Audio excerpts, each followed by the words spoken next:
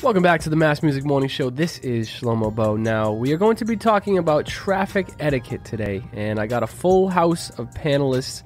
We have DJ Famous Shamus. Yes, sir. How we doing? We got Antonio Acquelli. Good morning. And we got Jimmy from the Q. And you can follow me on Twitter at Jimmy from the Q. Isn't that great? Yeah, this guy's already That's all right. plugging. I know, he's already butt plug plugging over away. here. Oh, God. But, traffic fellas. etiquette, huh? Seamus, I know you out of all people, you feel me on this one because we'll call each other a few times a week and, we'll be on the phone driving around, on speaker, of course. But we'll equally, you as much as myself will be yelling and beeping and just going off. The thing is, that used to be me. I used to be a yeller and a beeper. I think I've become a much more peaceful individual, but I will say there are a lot of people out there that do piss me off on the road. Always. Now, when you say traffic etiquette, the first thing that I think of, the absolute first thing, and it really just boggles me, is the desire that people have to do 50 miles in the fast lane. Yeah. Especially, what are you talking about, on 24? Or just in general? Route 24, that's usually the opposite problem. People go 150 in the fast lane. Yeah. But, no, in general, you know what I mean? Like, people just like to go wicked slow for no damn reason. Well, they cause all this traffic. Seamus, here's the thing. In Massachusetts, for most of the Boston area, the highway is 55 miles an hour is the speed limit for some reason. And the thing is, true drivers know that the speed limit is technically like 10 miles above. Yeah, it's like 5 above, 5 below is like the sweet spot. Yeah, so that's the sweet spot. But I'd say 10 above is I was going to say 10 above, guys like me and Shlomo, like to push the limits a little bit. I'm going like 10 miles. Like 10 above, 5 below, not sponsored? I'd never go 5 below. I'm always 10 above. Yeah. But that's the thing. People got to learn how to fucking stay in the right lanes. I'm saying if there's no one on the highway, everyone should be driving in the far right lane. If for some reason you have to pass someone in that far right lane, you go to the middle lane. If you're in the middle lane, you got to pass them, you go to the fucking fast lane.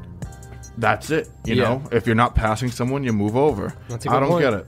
If you're out would you there, say that's your biggest pet peeve? my biggest pet peeve, and it's literally the definition of traffic etiquette, because at that point you're saying, I don't give a fuck about any person that's driving behind me or next to me.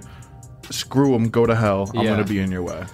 Yeah, speaking of that, I think my biggest pet peeve is when you're in a left turn lane. You're trying to take a left at mainly an intersection, and you don't get your ass out into the middle of the road and, get in position. I hate when people sit back at the light right where the stop line is, and they'll wait till, the whole thing is clear. No, you got to get your ass out there so the person behind you can also follow suit. I hate that, man. Definitely. And if the light is yellow, that does not mean slow down. I know, despite what the rules may claim, if the light is yellow, speed up. No, it means yield. It means yield. It's Speed up. Keep moving, but just be cautious. That's the yellow. Seamus, that just reminds me of a good old reference from The Simpsons Season 9, where all the smart people are in charge of Springfield, and Professor Frink is all, we decided to change all the stoplights from red to yellow, noticing how people just go faster during the yellow light, and it's Lenny going, stay yellow, I'm making incredible time. If only I had somewhere to be. Yeah, no, shout out to all the long yellow lights out there. Hey, Tony, you got any pet peeves? I do. I'm a pretty... I'm a pretty pious person on the road. I do my best to follow the rules of the road, because if I do, I set an example for everyone else. But there's at least 70% of the drivers out there who just don't drive properly and they don't follow the rules, and they should be dealt with properly. I talked about this on MMR Talks when we did our election special, what I would do to alleviate this crisis. But no, you see things like there's signs that say, don't block the intersection. And you have people blocking the intersection. People are trying to get out. People are trying to get in. You're creating traffic. And I'm the car right behind the person blocking the intersection.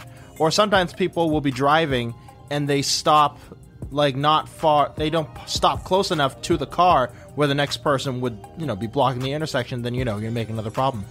I also really just I know when you go down, I think Newport Ave to go to Wallaston Station, there's a turn there where, frankly, I think it should be... I know what you're talking about. Exactly. Right by the coffee break. Yeah, I think it should be like a left turn only. It should be one of the lights that's the left turn goes on before the regular green. Oh, yeah. I think, frankly, we need to, as a society, even as a Commonwealth, we got to update our lights. I will say this, too. I'm a person who... I use the horn all the time. Yeah. Even like I'll beep people just to toot, like just to say what's up. Yeah. I saw Shamus driving this morning, and I leaned on the horn. Yeah, I saw him we from a both did. mile away and just leaned on it, and then he leaned on his, and it was a great moment.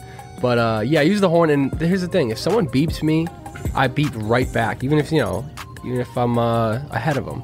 But my biggest thing too is at a traffic light, you got to get your ass in gear. And there is a time. Yeah. There is a time of like, all right, the light is green. You got like 1, 2, 3, go. Right. Exactly. Anytime after that, you know what I'm saying, you get the beep. I know James is staring me down right now because yesterday someone beat me on like a 1.5 on a 2. Like it was like 1, 2, and they beat me. I turn around, I'm like, what the hell? This lady's pointing up at the light. I see her. So I'm like, all right, cool. I get to the next light. She's behind me. It goes green. I just sit there. Yep. She starts beeping. I sit there. Yeah, Start beep cruising me along. one more time. You're going to be seeing some different lights. I did it if you at know what 3 I'm saying. separate lights. Like she followed me all the way into Weymouth. But no, it's like if you're gonna beat me and be an asshole, like it's karma. It's coming back around.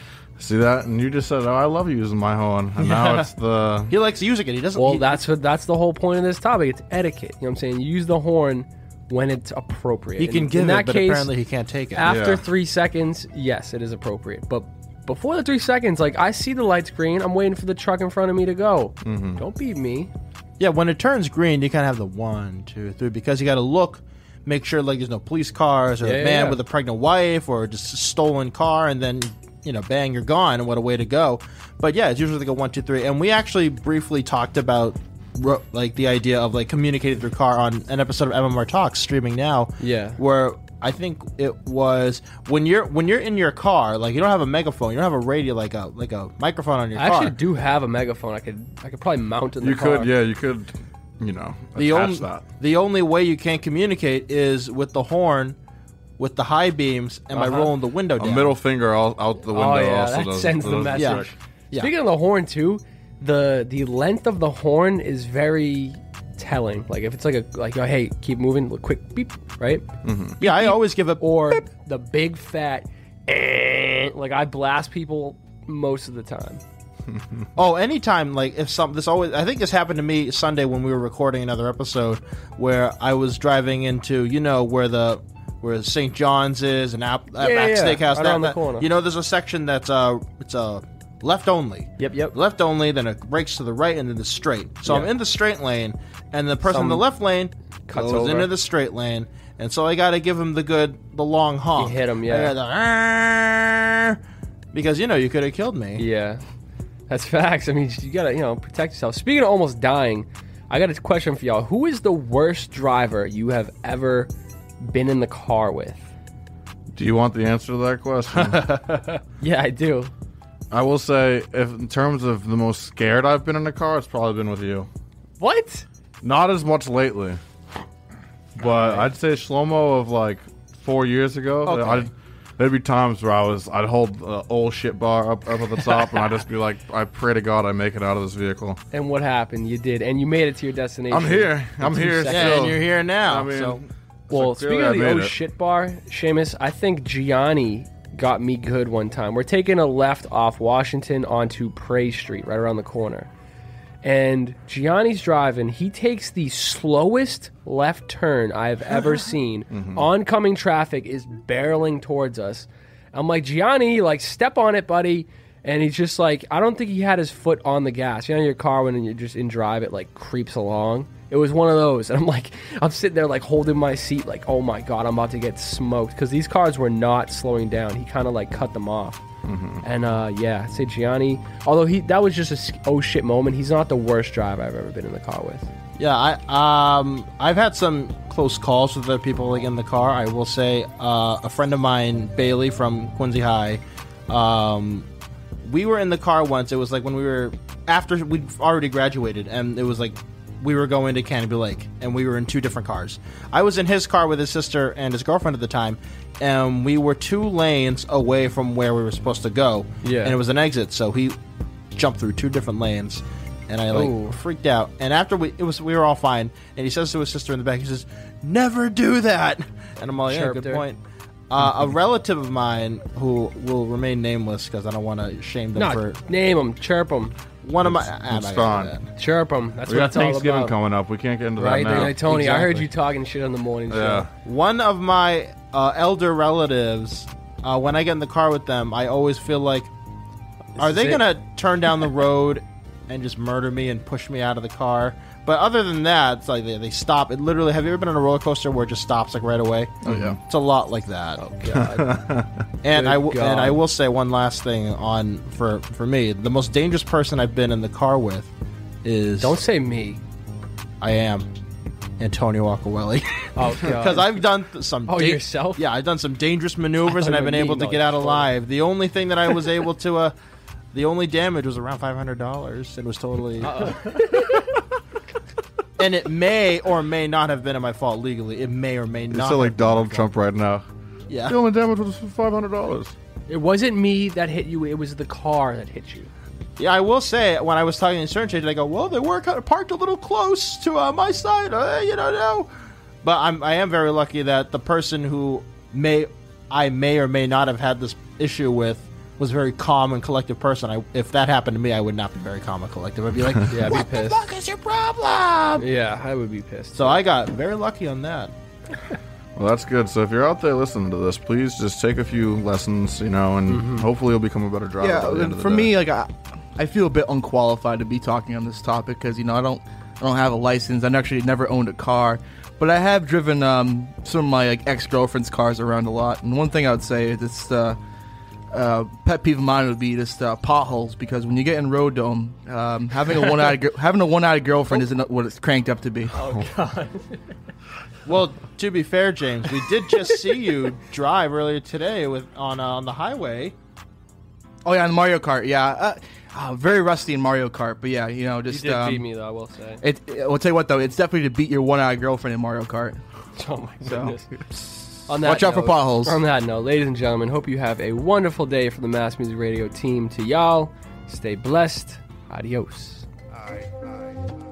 This is Antonio Acquelli. This is the one and only JQ from the Hills Turn podcast. This is Jimmy from the Q, And you're listening to Mass Music Radio. and you're listening to Mass Music Radio. Mass Music Radio.